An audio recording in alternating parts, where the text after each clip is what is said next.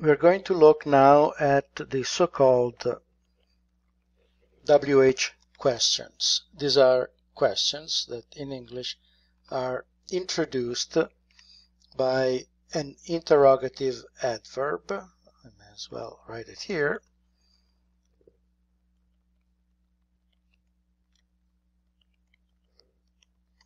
Interrogative adverbs that begin famously with WH, except for one. And let's go and take a look at what they are in English. And we start with who, what, when, where, why, and finally how, which is the only one, of course, that doesn't begin with a WH. And here is the equivalent in Italian. Chi, che, cosa, quando, dove, perché, and come. Chi, che cosa, quando, dove, perché, come. Let's take also this opportunity to look at the pronunciation. Chi, C-H-I. That's the only way in Italian you can express the sound K with an I or an E. Chi, C-H-I. Che cosa, perché. C-H-I, chi, C-H-I, che. Let's go now to see. Let's take these and let's add the verb chi è. I have it set so that it automatically places the correct accent.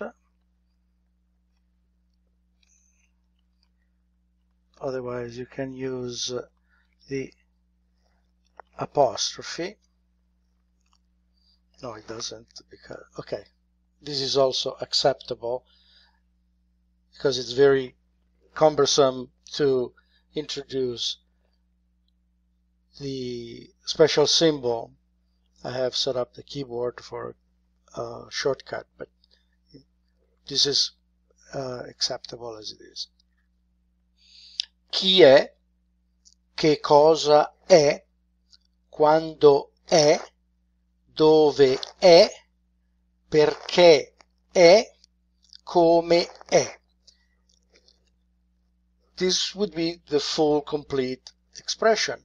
Most commonly, Italian uses abbreviations. So it would be che cos apostrofo, with apostrophe, è. Che cos è. You delete the last letter and you introduce the apostrophe to signal the deletion. The same thing happens with quando, and you already know that it will be quand'è. Dove, famously, you will always find dov'è. Perché è, since this one has a stress at the very end, it doesn't really suit the requirement. It's not fit for an abbreviation, and it remains perché è.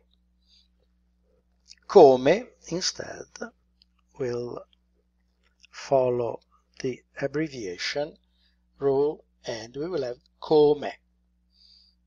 Che cos'è, quand'è, dov'è, com'è.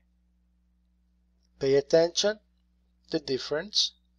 Che cosa, che cos'è, quando, quand'è, dove, dov'è, come, com'è. I think these are the closest in terms of pronunciation, for obvious reasons, because the words end with a and then they're followed by e. So there is a strong similarity between the two constructions. Dove, dov'è, dove, dov'è.